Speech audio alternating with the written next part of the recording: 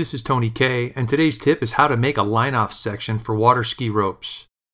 So here's the finished product. It's a little different than the ones that are actual separate sections often built into slalom ski ropes or wakeboard ropes. Now why would you want this? Say you ski at an odd length, like I like to freestyle slalom ski at 7/0, so I've put one of these in my rope.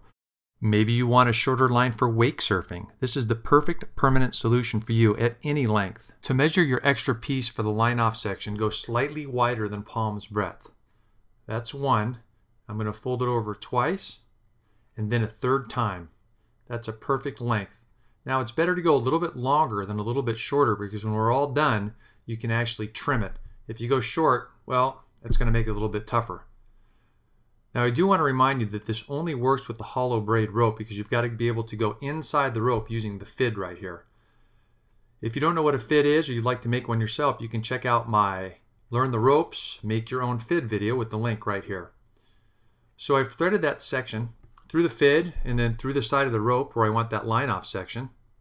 And we're going to be back to the thirds rule. So 1/3 of that rope is going to be in the middle, 1/3 of that rope is going to be on the right, and 1/3 of that rope is going to be on the left. So you can see I made a slight adjustment before I take the fid, thread it through the red rope, which is the single line off section, and directly into the main line white.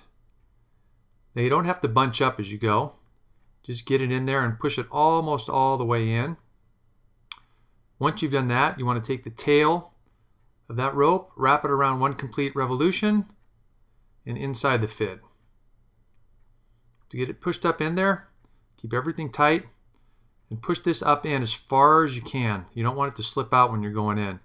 Now what you do want to do is, as you're threading this up inside the main line, you do want to bunch it up as much as possible, because you want to get that tail all the way up in so that you can pull it tight. So you can see I'm holding it accordion style, pushing it through with my thumb, and as I pull it out, I've got just a little bit of that tail left.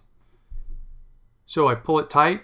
I want to get that knot nice and tight before I release the line off section rope inside the other rope. So we've completed 1/2 of the job right here. So I like to just flip it over to the other side, so I'm working in the same direction once again for myself, and I'm just going to repeat the process.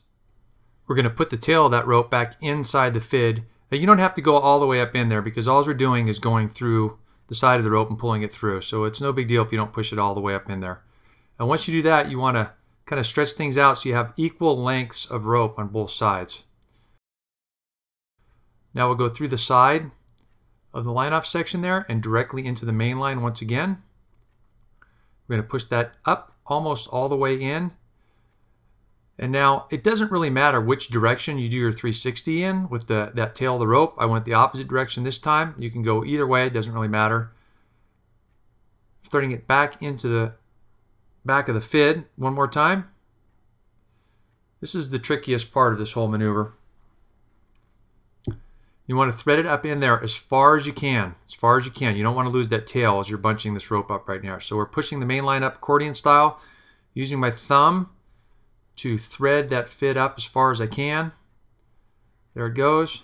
And as I said before, it's a little bit better if you have a longer rope, because if you need to, if there's extra rope, you can always just trim it a little bit. If it's short, you're going to be stuck with maybe a little bit shorter rope than you'd like inside.